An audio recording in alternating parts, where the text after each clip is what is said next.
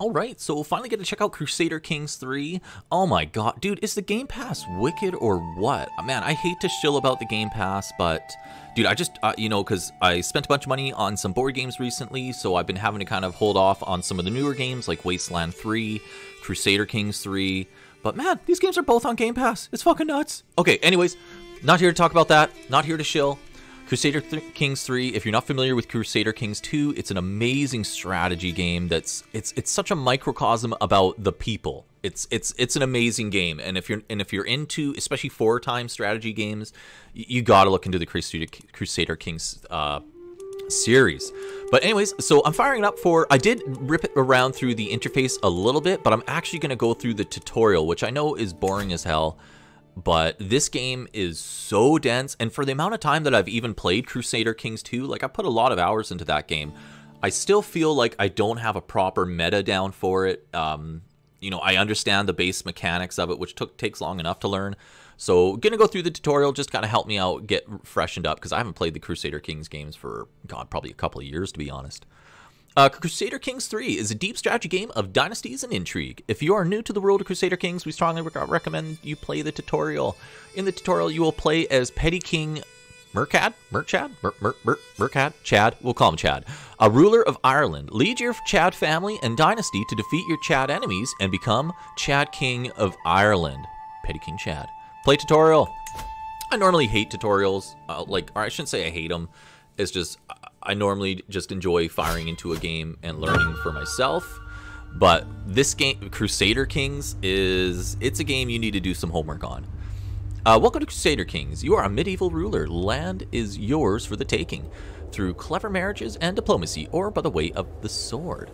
There's no one way to win Crusader Kings, only different ways to enjoy the story that unfolds. Yes, this game is very... God, it's almost like a simulator. Yeah, let's just do it. So I'm probably just going to play for about, you know, probably 10 or 15 minutes, just kind of get my head around a little bit of the interface, and then I'm going to spend some more time with it myself. Like I say, I fired up for maybe 5 minutes, and then I wanted to try and get a video out on it. Camera bait. Oh, God, boring.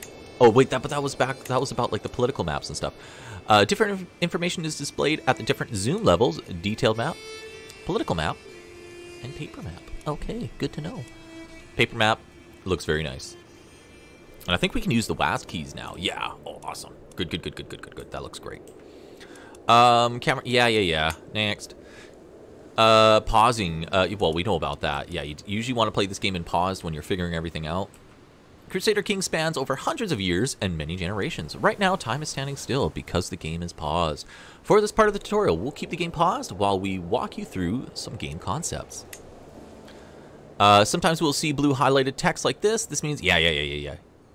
To continue, place your cursor over highlighted text. Okay. The tutorial, it seems very thorough and thought out. You know, they knew that they needed to get something like this. Anyways, hover over the high phrase and sign. Okay. Perfect. Thank you, sir. That's actually pretty clever of them. It's good for them to do that. Now let's talk about the game. Everything takes place on the map before you. The world consists of large and small pieces of land, each belonging to someone based on their titles. Titles are represented by icons which elaborate coats of arms. Okay, I see. The icon representing your realm is set by your primary title, which is the most important and prestigious title you hold. Petty Kingdom of Munster. Okay. Oh, what is my guy like anyways? Temperate? That's good. Wrathful. Wait a minute. I thought I'm temperate though. Impatient. Okay. I thought I was temperate. I'm wrathful and impatient. Flexible leader. Okay, cool. Let's keep going.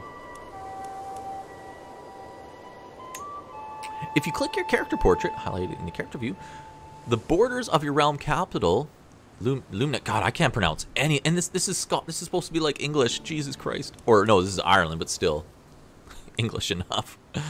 Will light up, or Latin. Outside of that will be the borders of your entire realm. Munster is your primary title, which is why your realm is named after it. You also hold the earldom of Thomond as a separate title. If you zoom out, it will read Munster. Where's it going to read Munster? Where's the Munst? Oh, over here, Ireland. Duh. Dude, I'm over in England. Jeez, I'm an idiot. Where's the Munst? Oh, no. Dude, Ireland's over here, man. That's Wales. God. Get your head, you goddamn stoner, dude. Get your head together. There's Munster. I'm an idiot. Okay, I swear I know some of my geography. Okay, thank you. Next. Ruling over others. As a ruler, you can only hold so much land on your own. You will often have other rulers helping with the administration of the realm by holding land titles within your border, making them your vassals. To find your own land, your domain, press the home key. Yeah, well, I kind of figured that out after I thought Wales was Ireland for a while.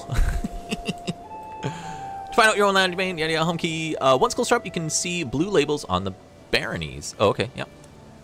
That belong to you. In this case, it will only be Luminec? Munster. Where's Luminec? Luminich. Anyways, the earldom of Ormond is held by your vassal. Where's Ormond? Because these are the earldoms, aren't they?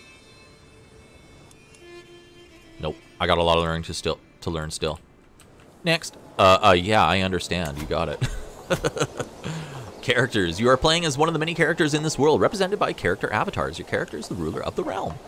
You will need to make sure that your dynasty survives and thrives throughout the ages. Your title gives...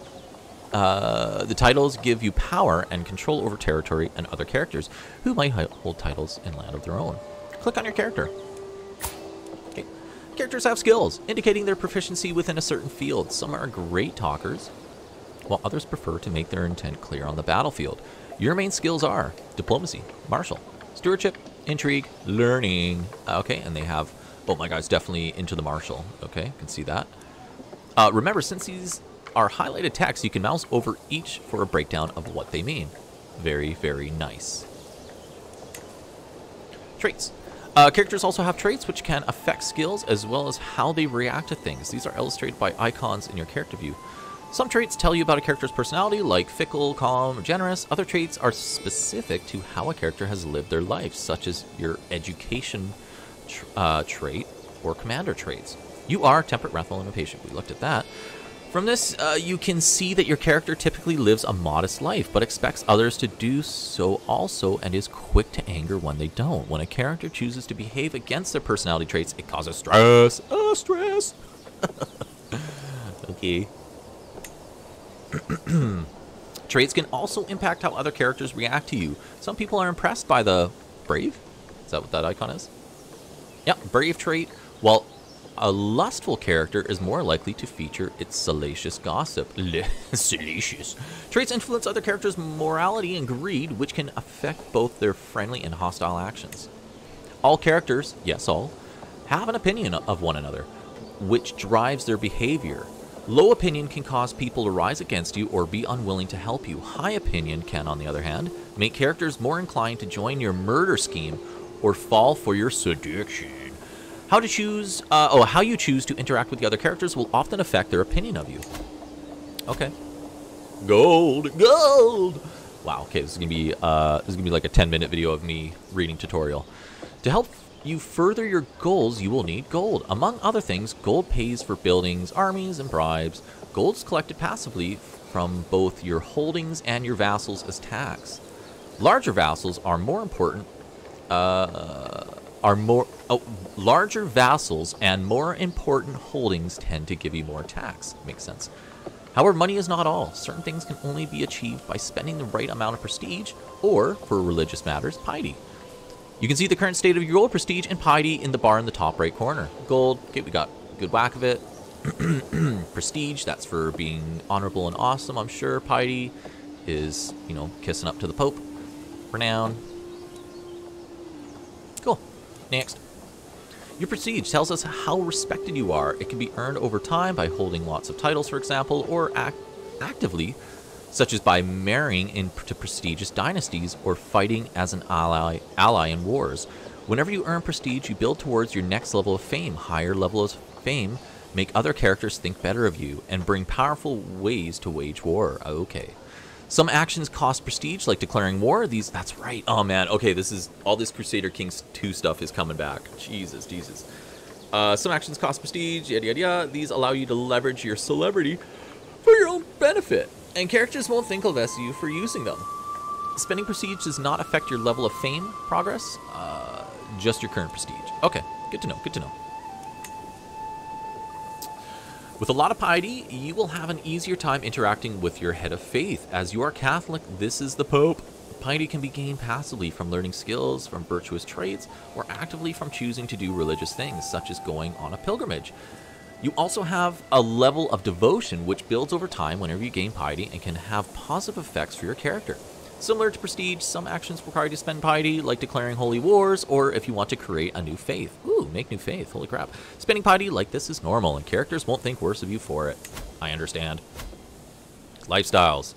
As well as traits, your character can also pick a lifestyle. There are 5 lifestyles, 1 for each skill. Lifestyles represent what you put the most effort into day to day, and each one has several focuses inside relating to it. Every focus gives you a unique bonus, and makes events associated with that focus more likely to happen. To continue, click on the lifestyle button. Lifestyle button? Where's that? Oh, okay. Oh, here we go. Nice. Focus. Click on any lifestyle to see its focuses. As time goes by, your character will earn lifestyle experience for maintaining a particular lifestyle. When you acquire enough lifestyle experience, you can select one of the lifestyle perks from any of its trees. Perks represent you practicing and developing yourself over time and offer unique bonuses, like special traits, or unlock lifestyle-specific mechanics and content, such as the ability to start abduction schemes. What? That's mean. As an example, the strategy, authority, as well as the chivalry focus all give martial experience, which can be used to buy any of the martial lifestyle perks. The perk tree, in turn, leads to different lifestyle traits. Choose a focus to continue. Well, my guy was super martially. I should probably just be in it. Keep going with that. Because of your martial education, you gain 30% more experience in this lifestyle. Oh yeah, let's do it. We're going militant. Choose focus. Yeah. Strategy focus. Authorital focus. Or Shiv. Not too blunt, but Honor. Martial plus 3. Control growth. This one actually looks pretty good. Dread gain plus 20%. Ooh, that doesn't sound good. Dread is a measure of how feared a ruler is. Wow. Control. That sounds good. Prowess, attraction. Yeah, that actually sounds good too. What's prowess? Prowess is a secondary skill that reflects the character's aptitude in personal combat. A high prowess skill means they are more likely to survive and perform well both as knights in battles and in duels. God, excuse me. Attraction. Oh yeah, we're gonna be pimping. We'll go through the authority focus. Thank you, sir. I understand. Barely. Other characters. Now, having selected a focus, we can move on to other people. If you're new to this game, interacting with other characters is key, and you have many options how to do so. You can right-click on a character portrait, including your own, to get a list of potential interactions, such as arranging a marriage, initiating a scheme. This is also where you start wars, but let's try something else first. Open your character view, right-click on your hair's character portrait, and see what interactions are available. My hair, isn't that like my kid or something? Or, yeah.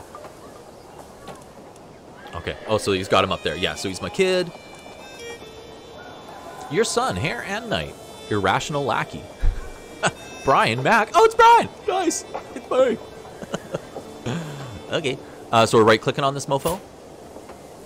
Let's start with the basics. Everybody likes gold. Try sending a bribe to your hair. I gotta bribe my own kid? I guess so.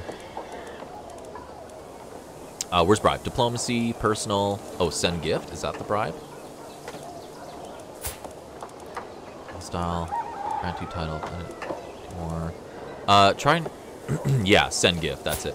Most interactions will bring up a second window with details. When selected, you can confirm or cancel an action in this window. Try to use and confirm a send gift interaction with your hair. Okay. Send gift. Oh, I don't have a spouse? Man, I gotta hook up. Effects on you. Pays 50 gold to Brian. Brian? Effects on Brian Mac. Merchad. Brian. I can't read any of this, dude. I'm tired. Gain 10 opinion of you. Okay, my kid's gonna like me more for 50 bucks. Do it! Well done. You have successfully increased somebody's opinion of you. Certain opinion modifiers last forever, like family bonds. Others will wane over time, like the fading memory of receiving a monetary gift. If you hover your cursor over the opinion number of another character, you can see exactly where their various numbers are coming from. It is due to a marriage alliance, a Gift of gold, or simply that they appreciate your honest nature. Aww. How wholesome. Playing a family. Next, let's talk about your dynasty. As the game goes on, unless your character meets with an untimely accident or terrible disease, they will grow old and eventually die. The story doesn't end there. It's only game over if you do not have a heir of your own dynasty. Okay? As long as you have heirs of your dynasty, your legacy will live on. When your character dies, you simply start playing as the new one, the player heir. Am I saying that? Heir? Yeah. Depending on your type of succession your realm has, this is likely to be one of your children, perhaps one that you groomed into the role of a ruler. Your dynasty has its own coat of arms, which is currently highlighted, and can be clicked for more information. You don't need to do anything with this now, but if you want to look at the details of your dynasty later, it can be focused here. Okay. House Brian, dude, I'm bad right now. Next. Succession laws. Oh my god. What is this? This is number 7. Succession laws determine how all titles and resources are divided between the heirs when a character dies. You currently only have, the will, only have one heir, but let's take a look anyways. In some cases, when you take over your new character, you may even find that they are responsible for the untimely demise of your previous ruler. Oh my god. Open the realm view on the right side of the screen, inspect the succession tab. Oh wow, look at all these tabs over here. Oh my god. Yeah, this interface is non-stop. That's why the tutorial is important. Succession, let's take a look. As a member of your dynasty, you also have renown, shared by everyone in your dynasty. Renown goes up whenever anyone in your dynasty gets prestige, and reflects how famous or infamous your family is, rather than just you. Making significant strides in your renown will echo down the generations for your descendants, slowly increasing your level of splendor. As the dynasty head, the most powerful member of your dynasty, renown will allow you to unlock dynasty legacies that will benefit all of you. Okay. I barely understand. Marriage. To ensure the future of your dynasty, you need family members. It helps if you are married, but we cannot promise that you will marry for love. Click on your character. Let's get married. For unmarried characters in your domain, you can set up marriages or betrothals, betrothed, by right-clicking on the character and choosing Find Spouse or Arrange Marriage. Okay. Oh, what's the difference? Between two characters. I probably have to know somebody. We're finding a spouse. Let's go for it. Choose Finding a Spouse. Open the list of potential spouses. They hail from courts all over the world. Choosing Arranged Marriage also opens a list of potential spouses, but only with people from the court of the character you clicked. Your own character is visible on the left. Because this marriage needs your approval, whoever is the liege of the other spouse will appear on the right side, as the union will need their approval as well. Arranged marriage can be useful for matchmaking between your courtiers, or for setting up specific marriage alliance. For now, Find Spouse is more relevant for our purpose. Okay. Alright, let's look at these hotties. What do we got? There are many factors to consider when choosing a spouse. To help you out, there is a filter available for sorting, so hot or not. Among things to consider, there are alliance, skills, personality traits, expected fertility, and more. Some traits are congenial, meaning that they might be inherited by your children. Perhaps someone with a trait like that is a good place to start. Okay. Oh, I see. Some of all skills? Sure. Ooh, boy. Oh, I see. Wow, look at the filters. Jesus Christ. Okay, well, I don't want to spend forever on this. Is that their age? No. What's the... Oh, she looks... Dude, she looks pissed. No. Reject. Clear character. Get out of here. Dude, she looks so mad. Whoa, hello. Children's marriage will be born into house. Chance of children, medium. Okay. When you have selected 2 people for your marriage, you are presented with the details of the union, along with additional options such as having the marriage be matrilineal. I've never heard of that. Matrilineal? Oh, God.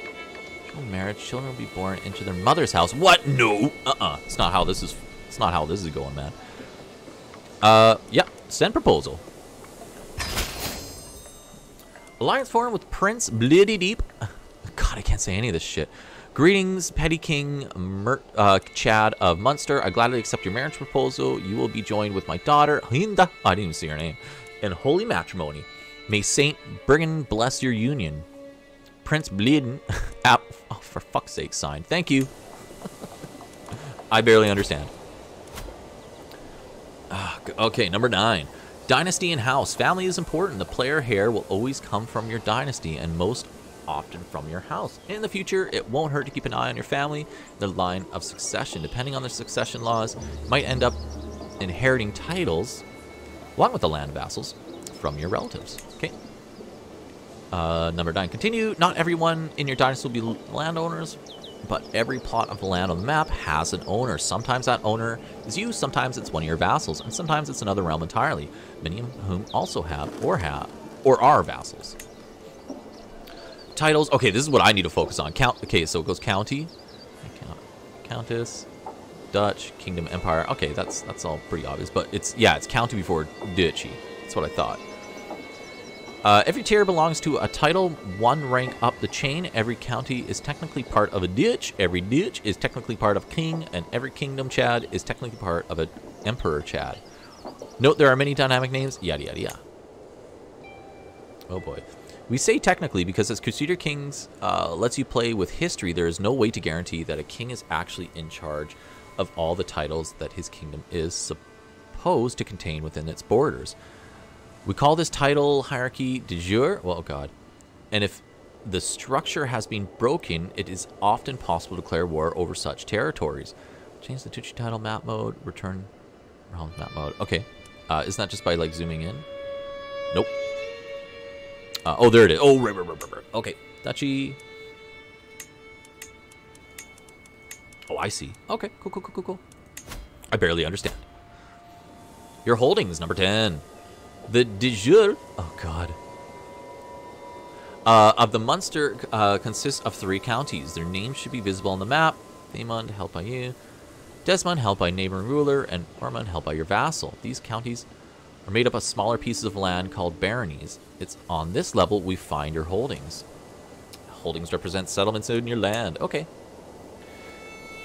Holdings provide different levels of taxes and levies, as well as buildings that you can construct and upgrade depending on your holding type. Click on your capital, holding, and order the construction of a building. Oh, here we go. Okay, what are we building? Lookout towers. Click on. Okay, what are we going to build? Just go for the whatever. Bastion, current wall, small harbor, lookout towers, plus 50 levies. Okay. Archer damage plus 100 levies. Ooh. Sure. Ooh. Bumping up the tax would be good though.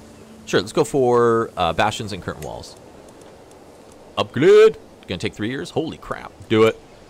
Don't care. Well done. It takes some time for the building to be ready, though. Lumnek? God. Wasn't built in a day. Sure.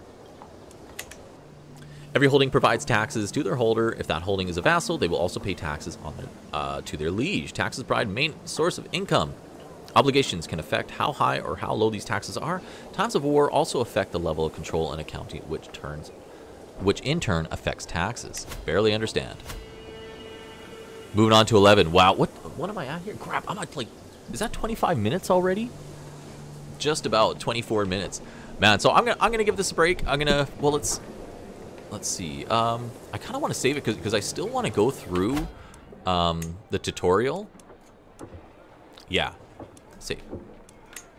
I still want to go through the tutorial, but I kind of want to just fire into just a random game right off the bat here. Main menu. Yeah, because I need to finish the tutorial. There's so much to this game, but let's just play as any ruler. Yeah, this is such a neat part of the game, is that it is such a sandbox. And not only that, like the microcosm of it, you know, it's like you can play as, play as the Emperor of the Holy Roman Empire, which I would assume is over at the capital here. Yeah, you play as this kid who's the Emperor of the Holy Roman Empire. Fuck me, kid. Jeez. Then you can go down to, God, you can play as this guy, go down to the, like you say, the duchies, the barons, and all that stuff. Is this still the Munster? Oh yeah, it is. Yeah, so let's go up to Scotland. Just play as this King of Scotland for a minute. And I just want to be able to look at some of the interface myself. Yeah, here's my dude. It's my woman. Do I got kids? Yeah, I got a few kids. Wrathful, cynical, arrogant, charismatic negotiator. Oh man, yeah, God, there is so much to this game. It's insane. Very cool. Looking for, gonna have to spend more time on it, and then probably put another video up where I'm actually playing through a campaign or through a game, kind of explain where I'm at. But man, I have so much fun, so much to learn about this game still. Anyways, hope that was helpful for the tutorial there. I'm going to be going over more of it and probably post that as well. Thanks for checking out the video, guys. Make sure to check this game out and do your homework. Thanks a lot. Take care.